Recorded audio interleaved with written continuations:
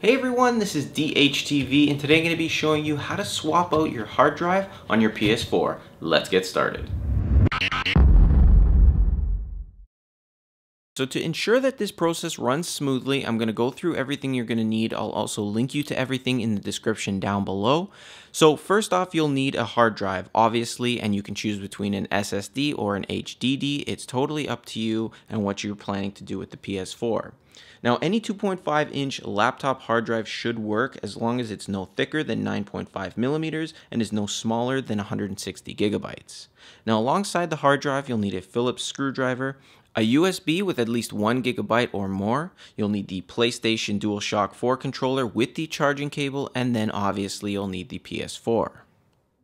Alright, so to get things started, we're going to go ahead and plug in the USB drive to your computer, and we're going to need to download the PS4 software. Now, I'll link you in the description to this website here, and you can go ahead and click this Download Now button. And while it's downloading, we'll go ahead and format our USB drive. It's always a good practice when we're doing things like this to format it. So just basically erasing everything on the USB to make sure that we don't have any files left over. Once your USB drive has formatted, you want to go ahead and open it up, and we're going to create a new folder. We're going to name it PS4 in all capitals, and then from here we're going to open that folder and create another folder, and we're going to call it Update, once again in all capitals. From here, what we want to do is add the PS4 update file to our update folder that we created. So just go ahead and drag it in that folder, and when it's completed, we'll go ahead and move forward with the actual hardware install. So now that you've set up your USB with the PS4 update, we can go ahead and open up the PS4. So what we're going to do here is actually pull these two pieces apart, and I found it a little bit hard to do this. So the best way is sort of take your thumbs like this and kind of pull and lift with your fingers on the back here, and we're going to kind of pull, and it should just snap off and it'll come apart like this. You will need to give it a little bit of force. Just make sure you don't break the clips. Once you've opened the enclosure, you want to locate and remove this screw right here. And something that I found pretty interesting was that it has the triangle, square, circle, and X imprints on the screw itself. Once you've removed the screw, you can go ahead and pull out the hard drive. It should come out really easily. Then you're going to need to remove the 4 screws located on the outer edges of the casing. Once all the screws are removed, you can then pull out the hard drive from the encasing. And then make sure you just put this down on something that doesn't have a lot of static, so don't put it down on the carpet, put it on a hard surface. And now we're just basically going to go backwards, and we're going to put our new hard drive inside the enclosure. Now this one right here is actually from my Apple laptop. It's my old hard drive. I'm not actually going to use this for anything. I just wanted to show you guys how to do this for yourself. Once you've got the hard drive in, you want to go back and screw in the 4 screws. And once you've got all the screws in, you want to go ahead and just slide the hard drive back in, making sure it's in completely. And then finally, putting in the large screw, once again, right here, ensuring that it's in tightly. And then we want to go ahead and put the enclosure back on. And now you'll notice that on this end, it's kind of like down. So you want to go and put that end in first, make sure it's in, and then just give it a push, and it should just click right in. Now we need to get our controller ready here, and we're going to go ahead and plug in the USB cable to the PlayStation itself, and then the other end, obviously, to the controller.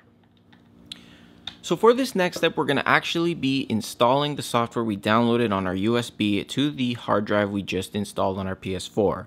So if you've done everything correctly, go ahead and connect your PlayStation to the TV via the HDMI cable and make sure the power is plugged in, and obviously make sure you're on the right input. Once you've done all that, you want to go ahead and hold the PlayStation button on the control until you hear a beep and until it goes into safe mode.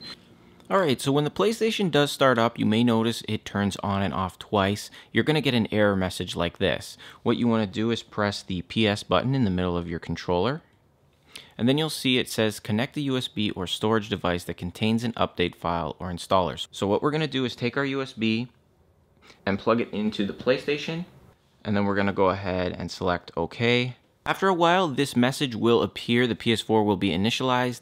All users and data will be deleted. Are you sure you want to continue? And we're going to go ahead and select yes. Now, if at any point you're prompted with some options, you want to select the one that says initialize PS4, reinstall system software. Now, during this whole process, just give it its time to install and initialize. So there you have it. We are pretty much installed. We've got our new hard drive set up here. So just go ahead and turn on your controller again and go through all the settings here. So there you have it. You've now installed your new hard drive on your PS4. Now, if you want to check up on it, you just go into the settings right here.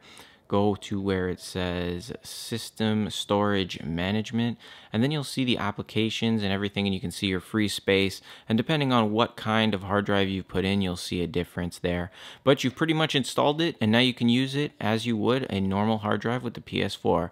Anyway, guys, remember, if you found this helpful, to hit that like button and leave a comment down below to let me know. Also, subscribe. I've got a lot more videos on the PS4 coming up in the very near future. I'll be doing some gameplays on my other channel, so definitely leave your comments down below what you want to see coming up, or if you want anything to be posted on the PlayStation 4, and I'll definitely look into it. Thanks for watching. Subscribe. I will see you in the next one.